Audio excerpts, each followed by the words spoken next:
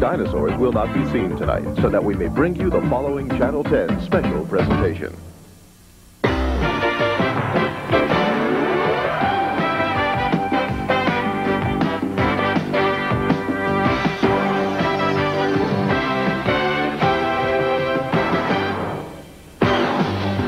I felt on a basketball court I can do any and everything that I've seen anybody else do, and still add a few new twists that were mine on my own. He could hang around a few more years if he wanted to, but hanging around is not what he's about. The only hanging around he's ever done is around the rim for seemingly hours at a time.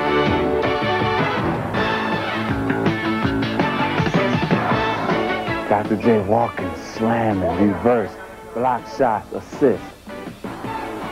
Ice come back.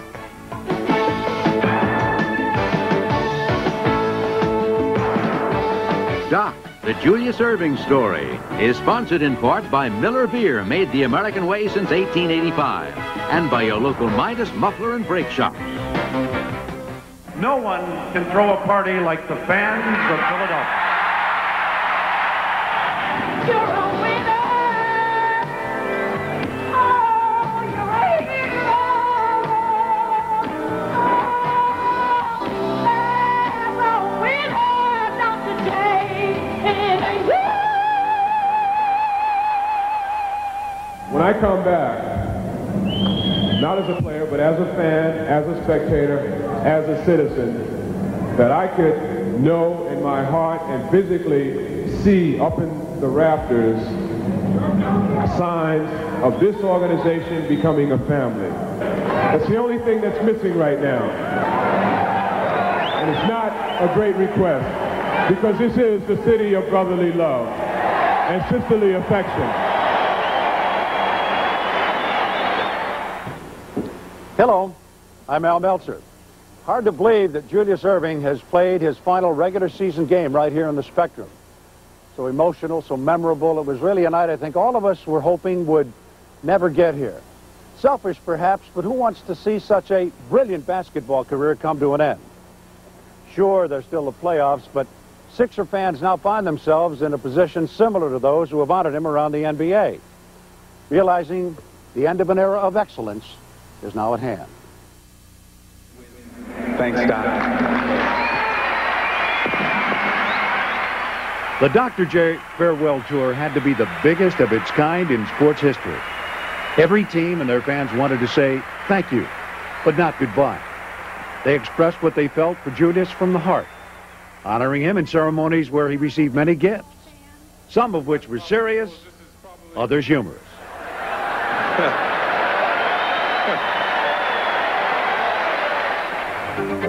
The city of Seattle was rocking in February as the King Dome was the site for the Doctor's final All-Star Game appearance. Yeah, it's going to be very special today because it's Doc's last All-Star Game, and we're pretty psyched up about that. So we'll probably go to him a lot today and see what he can do. The league's top players wanted the Doctor's star to shine the brightest. Michael Jordan, who was most often compared to Dr. J, was the leading vote-getter by the fans. He got to start the game in the backcourt with Julius, though he had volunteered to bench himself in favor of Doc if the situation called for it.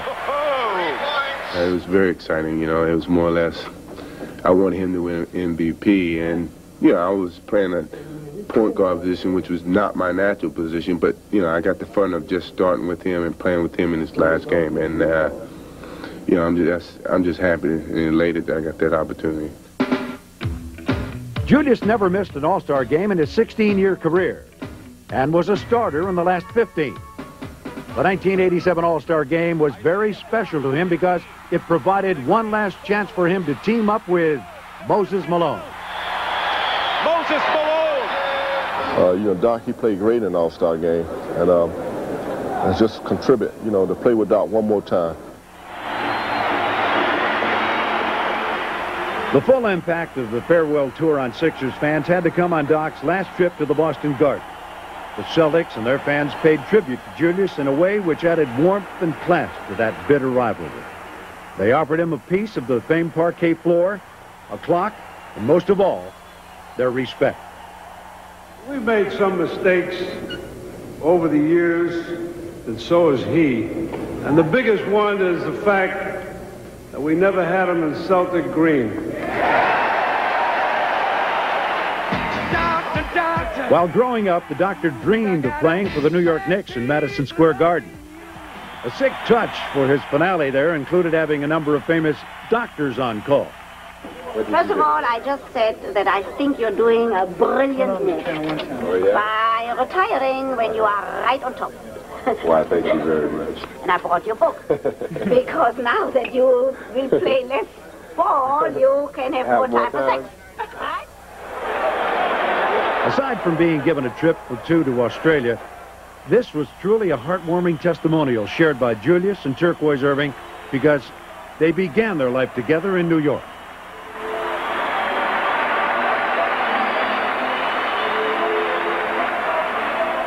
Julius was presented with aspirin signed by players around the league for the many headaches he caused them on the court. DeForest Kelley, Star Trek's Dr. McCoy, offered the special handshake for Dr. J as he's off into a new frontier. Meanwhile, the Knicks and their fans could only think about what might have been. Perhaps the most touching moment on the tour for Julius himself came when his old team honored him. Though they're now in New Jersey and not New York, the Nets and their fans reminisced about their days atop the ABA with Dr. J. They gave him a car, brought in his family, old teammates, and broke down their hero with the highest compliment of all. Julius Erving's jersey number 32 is now officially retired.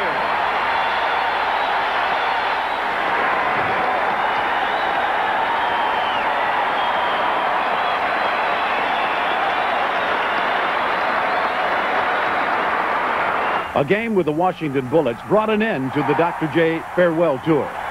However, such a long road to retirement would seem incomplete without a warm homecoming to cap it off.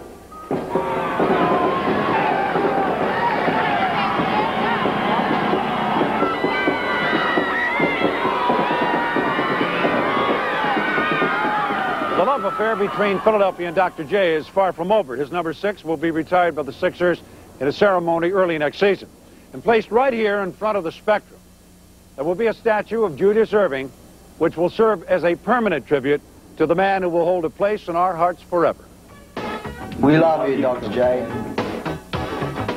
I love you, Dr. J. Dr. J, you're over the rainbow, and you're definitely a winner, and I love you.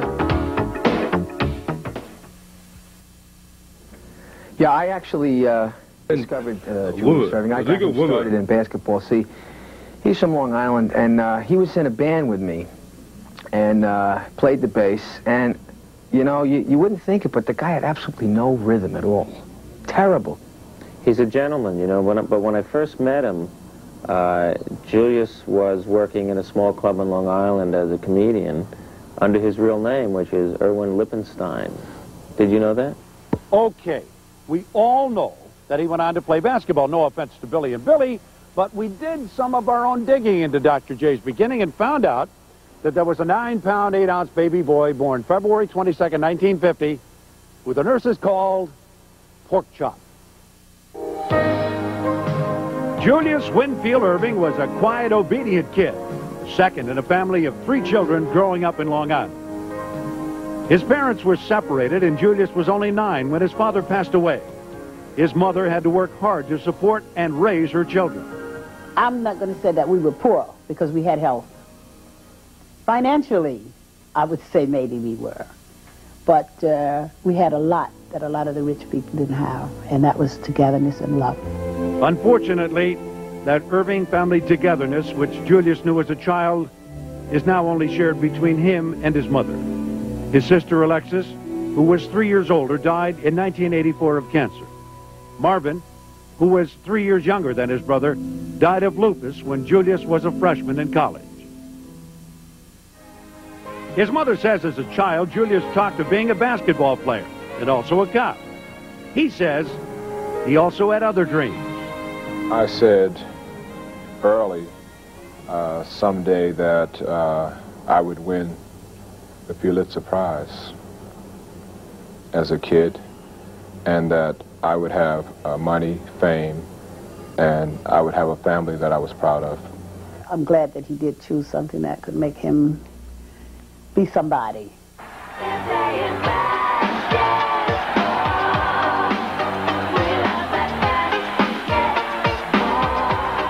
She didn't expect him to become the superstar of whom she's so proud. And to her, he's still just Julius Erving, her son. People make more of it than I do, really, because I still look at him as he says, Junior. He don't like me to say that, you know, because he laughed, you know, but then he don't like me to say Dr. J. Around 9th grade, this buddy who I used to play with, he started calling me the doctor, because I called him the professor. And the reason I was calling him the professor is more of a story to his nickname than to mine, because I call him the professor because he used to lecture to all the kids, and he was a very talkative guy, very persuasive, and he reminded me of a high school or college professor, and I called him the professor, and I would do it, and he just kind of reciprocated and gave me a nickname. He said, well, if I'm the professor, you be the doctor. A longtime friend says there's more to that story. The parents and grandparents were disappointed because they always wanted him to be a doctor. So even though he was a comic for a while and then, you know, playing as a musician, they refused to acknowledge that. And they said, no, you're a doctor. Yeah, you know, what Jewish son should not be a doctor? Julius attended school in Roosevelt, New York. It should come as no surprise that he was popular and stayed out of trouble. He was an excellent student. He was a quiet boy. He did all his work. He's the kind of a student you enjoy having in class, a student you could, let's say, laugh with. Early in my early years, followed more than led, although I was very careful where I would follow people too. You know, going into smoking and drinking or hanging out and things like that, which, you know, kids experience. You know, I became more of a loner and try to stay away from things that would be counterproductive to my development as a student and as an athlete. His high school coach was Ray Wilson, a father figure to Julius, who 3 years ago became his business manager. I really didn't know how good Julius was going to be. I thought he was going to be a very good high school player, but I certainly didn't think that 10 years from that point he'd be a professional player that the whole country or maybe the whole world was talking about. Julius was pretty heavily recruited. I think Julius had a sense of control in the sense of what he wanted from a college or what he was looking for, so that there were many schools eliminated. Julius chose to become a business major at the University of Massachusetts. In his sophomore year, he was joined by Ray Wilson, who became an assistant coach under his old college teammate, Jack Lehman. He was like a young colt. He had long, thin legs, long, thin arms. He had the greatest pair of hands I ever saw in my life. Entering college standing 6'3½", Julius was projected as a guard. But after 24 rebounds in his first game, he was moved to forward. He learned the game as a small player, as a guard, small forward, and then grew into a big player, 6'6", 6'6½". And he had all the skills that he had to have. He just called a touch foul. They rip off our arms. Come on. Although he coached the women at UMass this year, Lehman remembers one young man so special to him. He was probably the most team-oriented player I ever coached. The one thing that we tried to do was make him be even more flamboyant than he was. Following Julius to Massachusetts was Al Skinner, who later became his teammate in the ABA and NBA. When we was first starting out, he was kind of lazy because he just laid in bed and all he did was prepare for the games. Oh, but was he ready? And so were the thousands of people who lined up outside this gym hours before each of Julius Erving's games. Although he was probably the greatest athlete to ever play at the University of Massachusetts, he was probably the most popular young man to ever go to school there also. I mean, I know that he went to school with hundreds and hundreds of people who did not know he was a great athlete. After his junior year, Julius postponed the classroom in favor of the pros, leaving a college career in which he averaged over 26 points and 20 rebounds a game in 2 varsity seasons. Though they still see each other from time to time, like they did after Julius' final game in Boston, Lehman will never forget the phone call 16 years ago when he heard that Julius was no longer his player. And I asked a few things like, did the gym burn down? Did anybody flunk out of school? Did my wife leave? And I remember him saying, no, worse than that. And I said, oh, my Lord, what could be worse than that? He said, I think Julius is leaving. Well, I caught the next plane back, and we talked a lot about it, and it certainly was the right decision for him at the time. I didn't really love the idea of him coming out of school that last year, but that was a promise he had made, too. He says, I'm going to try it. He said, because really I have learned in school what I really need now. Julius fulfilled that promise to himself and his mother recently when he earned his business degree from the University of Massachusetts. Signing a 4-year, $500,000 contract with the Virginia Squires, the doctor became Dr. J. After leading the league in scoring his second year, Julius was sold to the New York Nets. I became more of a leader of the team, had more responsibilities as captain, more strategic responsibilities, became a little more complete. My confidence reached a height where I felt on a basketball court I can do any and everything that I've seen anybody else do, and still add a few new twists that were mine on my own. Dr. J also had a style and appearance all his own. He's very conscious of his big fro, so he spent a lot of minutes in the mirror, tackling it up, trying to get it together, get it in line, and we go out on the court, get all wild and fuzzy, but at that time he didn't care.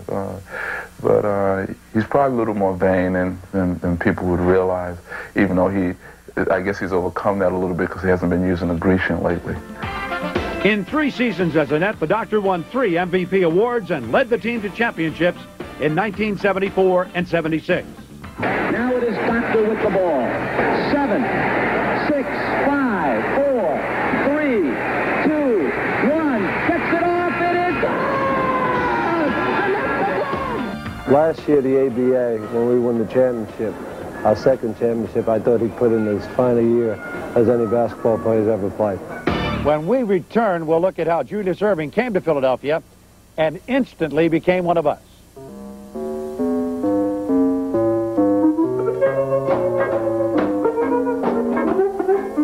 Dr. J, the man's a legend. One of a kind.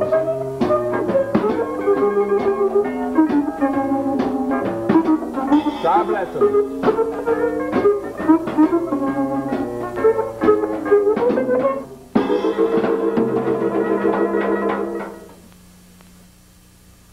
From the University of Massachusetts, number 6, captain of the Philadelphia 76ers, Julius the Dr. Erving. Following the NBA-ABA merger, Julius Erving arrived in Philadelphia in October of 1976 as the $6 million man. Half of that amount went to signing him, the other half to purchasing his rights from the Nets, where he was a holdout. How he got here is a story in itself.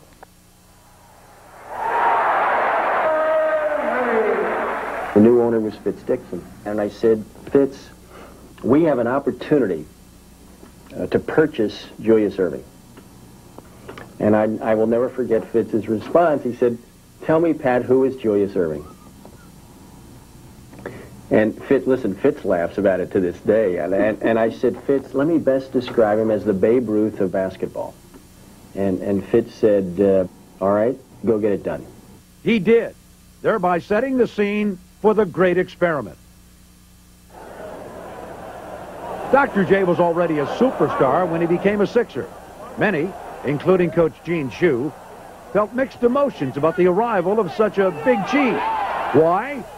Because the team was already successful with Big Mac. I don't anticipate having any problems playing with Big George or any of the other players.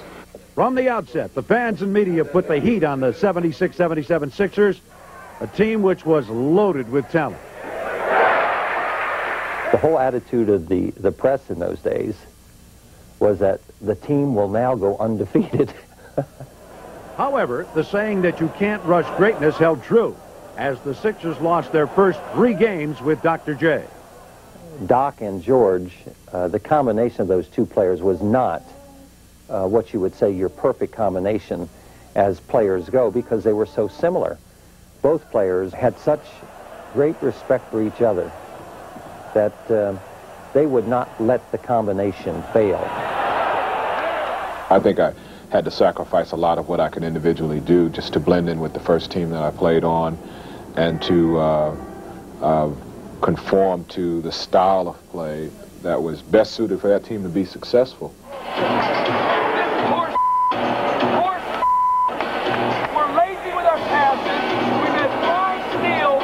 Doug Collins, now coach of the Chicago Bulls, played on the Sixers team during the first year with Julius. He definitely upgraded the talent of the team, but I think also with him on the floor, we always felt like we could win. And I think that it's the same thing with Michael Jordan. You feel like if you're in the game, this guy is capable of giving you a solid burst to help you win the basketball game. They won 50 games in their division that year and went on to the championship finals against the Portland Trail Blazers.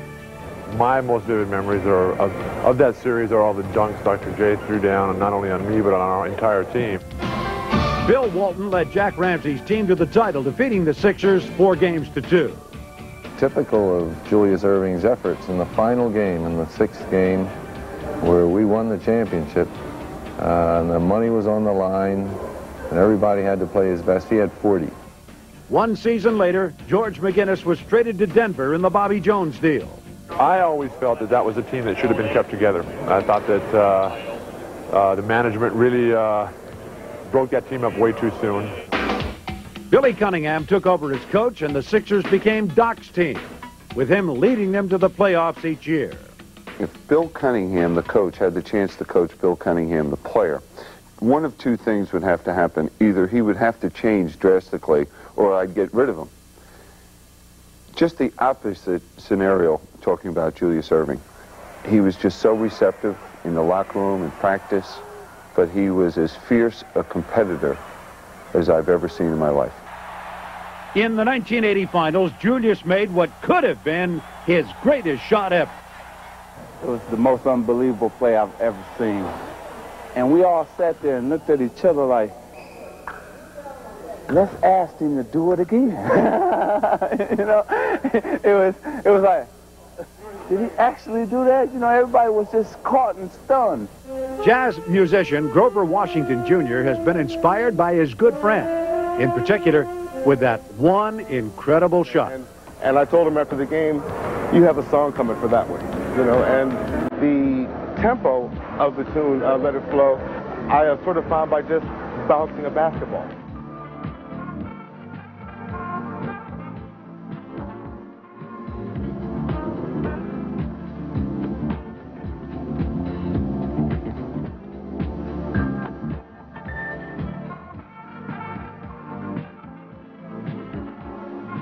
Became the move or the shot seen around the world the next day. I think it got overexposed. If you're going to lose a war, you might as well win a few battles. So that could be termed a battle won, even though we lost the war. In 1982, the Sixers made it back to the finals, where the championship eluded them once more. They fell to the Los Angeles Lakers in 6 games. Well, he's got great athletic skills, good work ethic. He kept working at his game and wasn't ever satisfied with wherever he was at. He always tried to improve. Traffic on the Schuylkill Expressway. I'll never forget the first year when Julius sat in the locker room and cried at the 6th game at the LA Lakers. I made up my mind then that I'm going to do everything humanly possible to win this championship. Sixers slogans prior to Cats promised trips to the championship land. But a man named Moses was needed to join Dr. J in order to get them there. Moses gonna take us to the promised land, the promised land, the promised land. Moses gonna take us to the promised land, just you wait and see. They meshed together so beautifully, personality-wise. They complemented each other so beautifully on the basketball court. And they had one great thing in common, is they both had never won a world championship. And these were two men that were dedicated to achieving that goal together. Doc was a superstar. I was a superstar. And was no problem. You know, when I came to this team, all the mindset was Doc team. No, we didn't have no problem. You know, we just came from the same root. We just understood each other from the jump. Little Mo, Big Mo, the Doctor, Andrew Toney, and Ivoroni. No baloney. Sixers all the way. The Sixers had the best record in the league that year and found themselves up against an old familiar foe.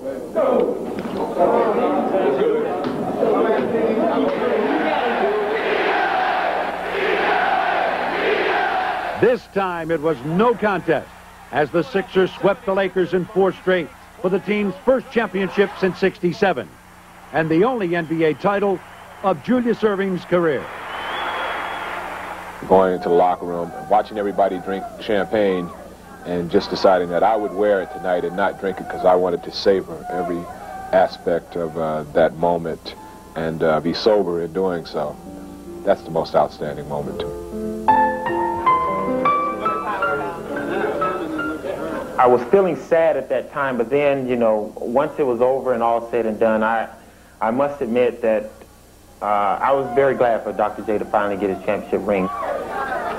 When '83 rolled around, I said, if it doesn't happen now, it's never going to happen. And it did happen, fortunately. We are the champions. We are the champions. And there was nothing pretty about what we did to the NBA this year. It was absolutely beautiful. In case you're wondering why Julius did not keep his number 32 when he became a Sixer, well, the banner up there tells it all. 32 was also Billy Cunningham's number during his playing days here, and Julius then chose number 6 because of a 6-year contract, the first he signed with the Sixers, and also because multiplying the 3 and the 2 on the old jersey came out to 6. It boils down to the fact that Doc's a competitor. Now, you can say that about every player in this league and so many people that play different sports. But a true competitor, and then he has a tremendous burning desire to win, and he's willing to make the sacrifices to get that winning. He's a very good husband and father. You can ask for a better one. We pretty much commuted between New York and Philadelphia for 5 years. She did all the driving. That in itself is quite a workload and is a statement about her determination and dedication to our family, my career, and which has become really our career. Julius and Turquoise Erving met in Virginia his first year in the ABA. She was visiting from her home in North Carolina when a friend introduced them, February 10th, 1973. A year and a day later, they were married. The Ervings have since formed a family which many would envy.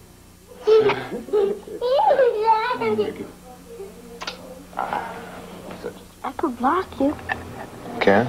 Yeah, look. Julius Erving has always been a family-oriented person. Michael has golden hands. Michael has dreams and plans. That is shoot his way out of the ghetto. Daddy.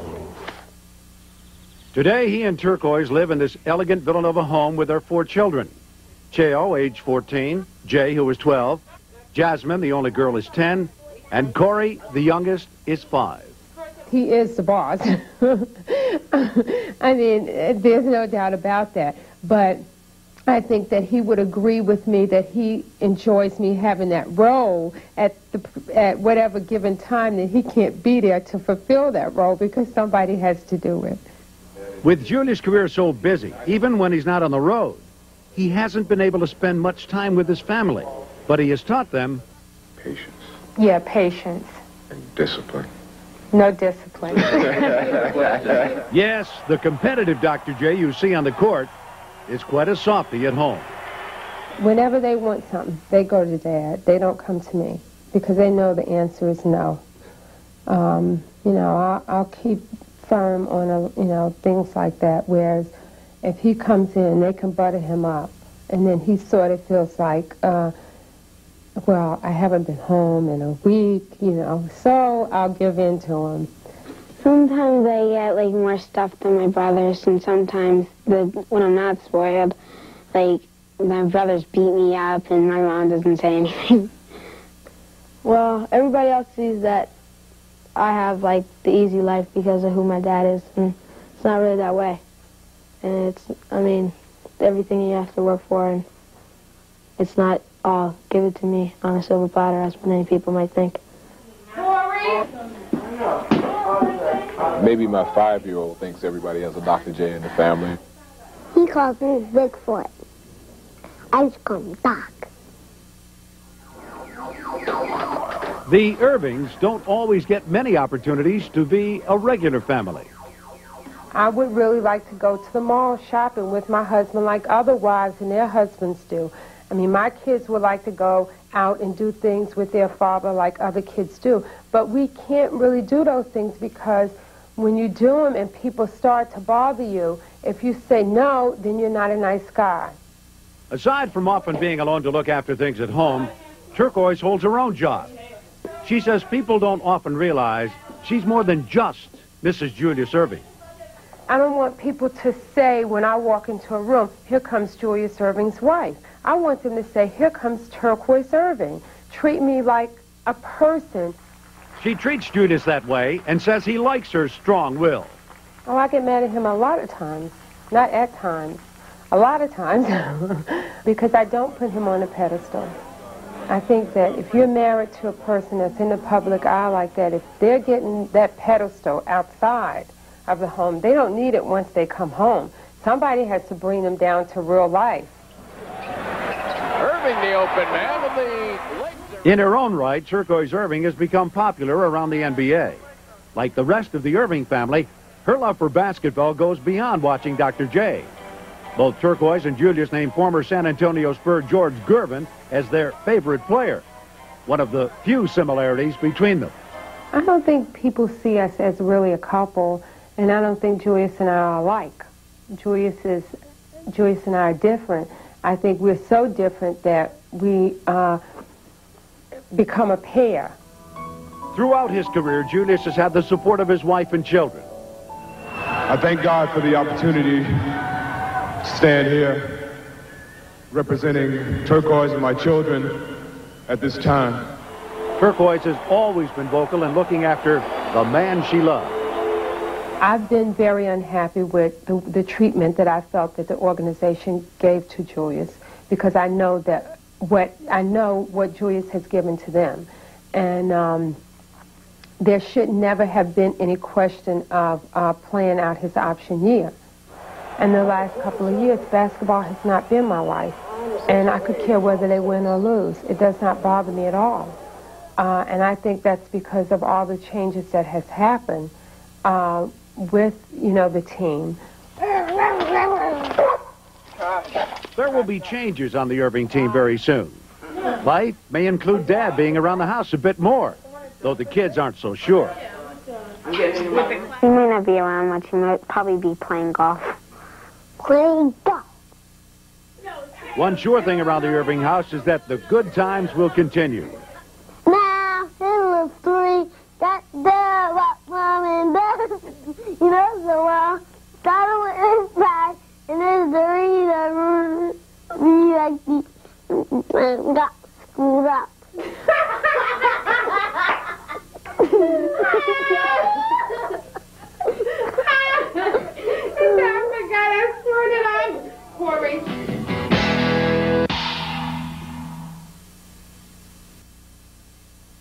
There's a guy that took the sport of basketball and raised it to a higher level.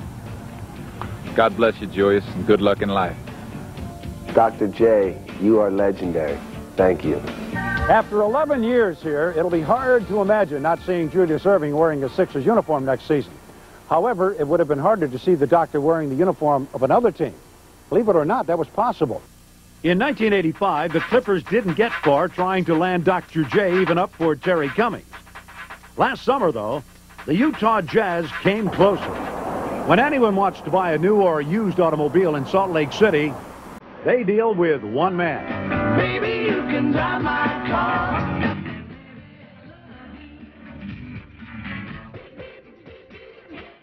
Larry Miller, automobile magnate, is also owner of the NBA's Utah Jazz. Though it's clear he has closed thousands of deals for cars, his most famous deal was one that didn't work out for him. Very introspective he's become. Larry Miller wanted Julius Erving in a Jazz uniform. and did his best to get him. But our perception going into the deal was that Philadelphia really was not that interested in keeping him. In fact, it could have gone a step further, depending on who you talk to, and that they were looking for a gracious way out. Knowledgeable in basketball, Miller felt his team needed a veteran who could add stability and leadership, someone the younger players would follow. He zeroed in on Dr. J, whose contract with the Sixers had expired. I can tell you that there was never a serious consideration of ever trading Julius Erving.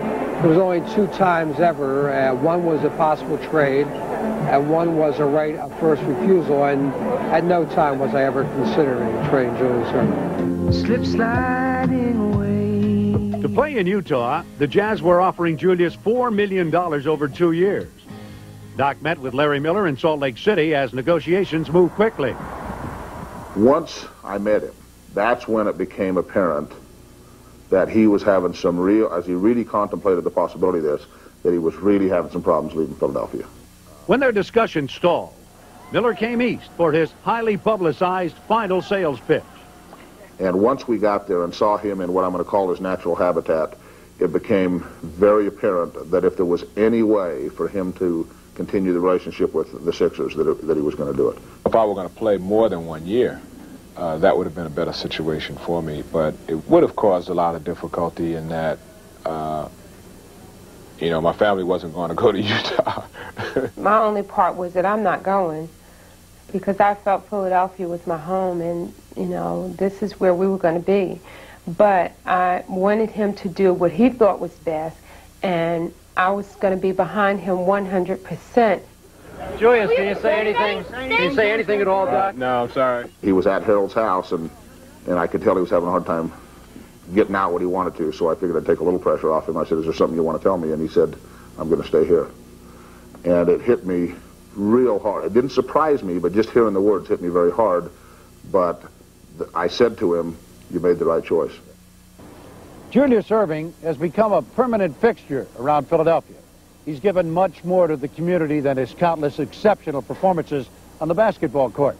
Julius Erving has given up himself for the benefit of people in need. Lean on me.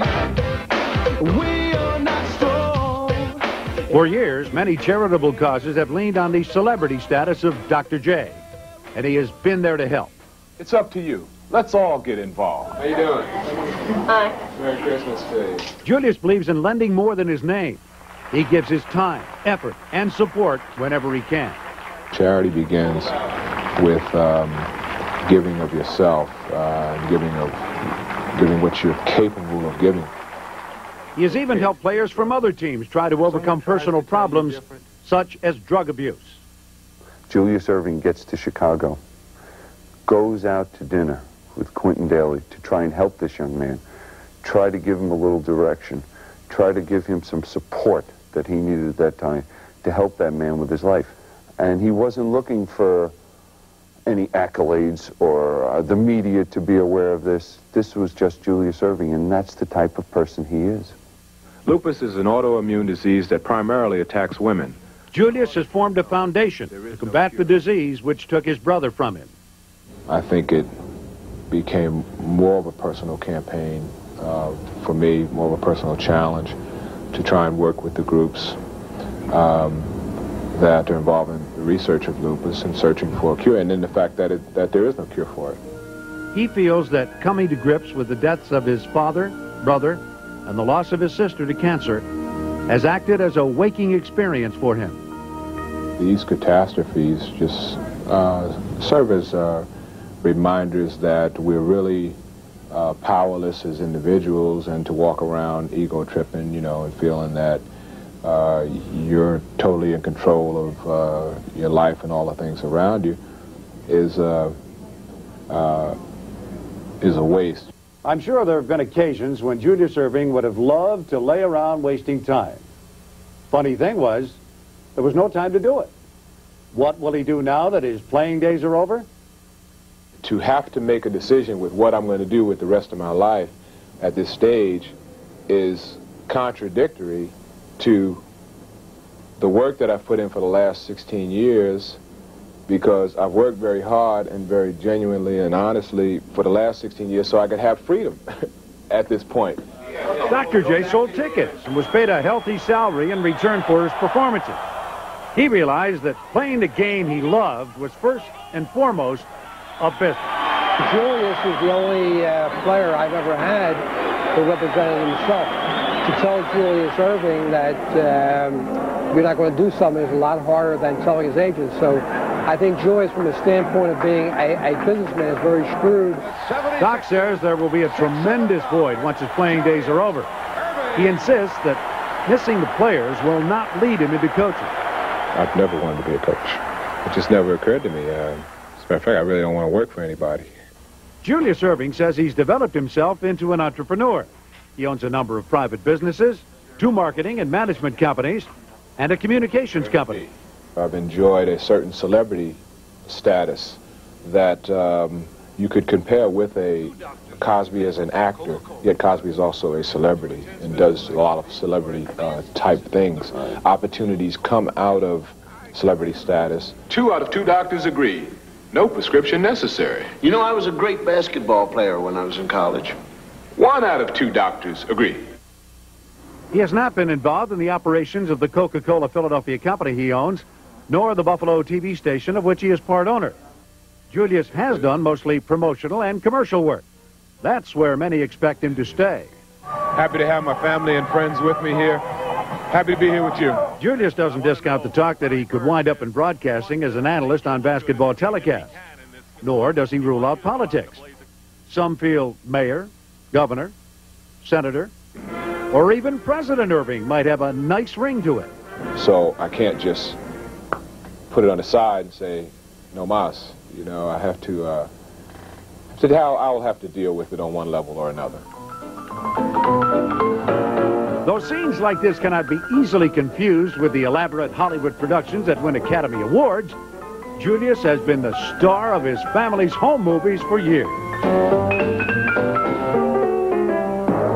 You tell me about the fish that saved Pittsburgh. Okay.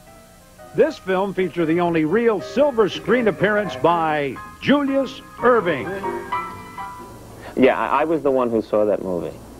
I was the one who saw the fish that ate Pittsburgh. What is it? In the movie, Julius is the star of the Pittsburgh Pythons, a basketball team at the bottom. Wide open, man. Why you pass it to him? Their 12-year-old water boy seeks the help of an astrologer who says the team must have only players with the zodiac sign of Pisces. Julius, who was born under the sign of the fish himself, goes on to lead the team to success, thereby saving basketball in Pittsburgh. There were a lot of things that I liked about it. I like the permanence of things that are put on film, and yeah, I don't rule that out. How about a producer? I've over the course of the last 3 or 4 years read a number of scripts. Recently, Julius starred in a music video based on his own life and a song arranged and performed by Jeffrey Osborne. I had a lot of fun doing it. I think just knowing it was for someone like Dr. J was all the inspiration that I needed to really get through it. Everything good takes time. Everything on your mind. Like an aging wine. Everything good takes time.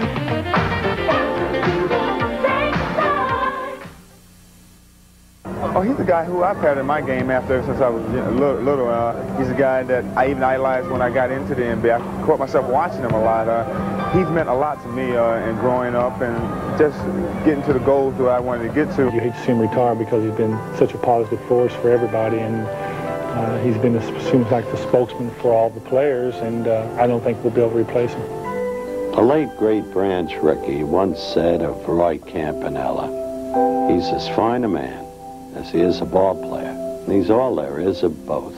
I can't think of a more apt remark to characterize Julius Erving. I think Dr. J will make a pretty graceful transition to John Q. Sixpack. If you can remember like the best friend you've ever had, that is the way Julius is. One other thing about Julius Erving, he goes out with style, with grace. He goes out on top, and he did it his way.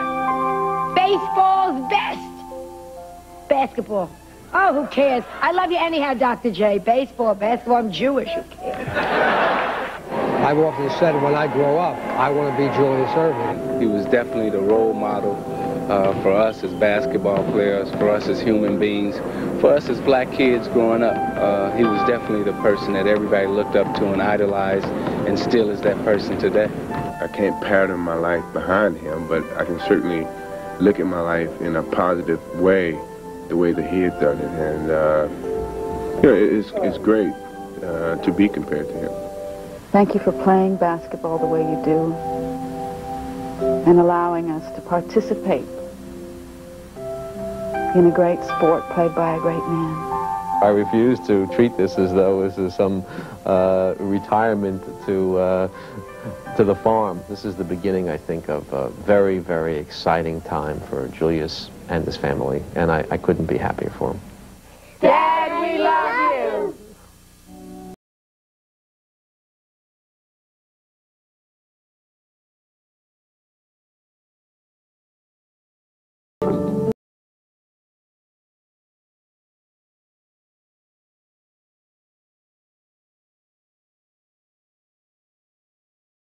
With his personality.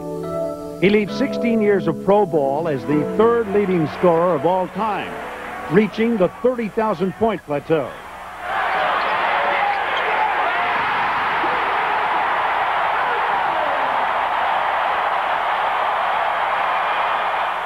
"16 times an All-Star, 4 times the league MVP, winner of 3 league championships. Be happy that at this time we have only to say goodbye to Julius Erving, the player, and not the man himself." I'm Al Meltzer. Good night. I know I can't be Dr. J on the floor, but I'm going to try to be Dr. J off the floor. And if I can do that, I know I can help a lot of people like you helped me and other young people. And also to the fans, just remember all the good times, all the walking through the air. You know, Dr. J walking, slamming, reverse, block shots, assist. And just put them in your memory bank. And just remember, Julius Erving. It's generally a sad time when someone is leaving and making an exit. Sad time for that person and for those who have been a part of it. But I would like for people to be happy for me and for them to be happy, period. That my career is coming to an end, and it's allowing me to walk away from the game and move into the next phase of my life and move in a very encouraged way, knowing that a good job has been done and been blessed for a long time.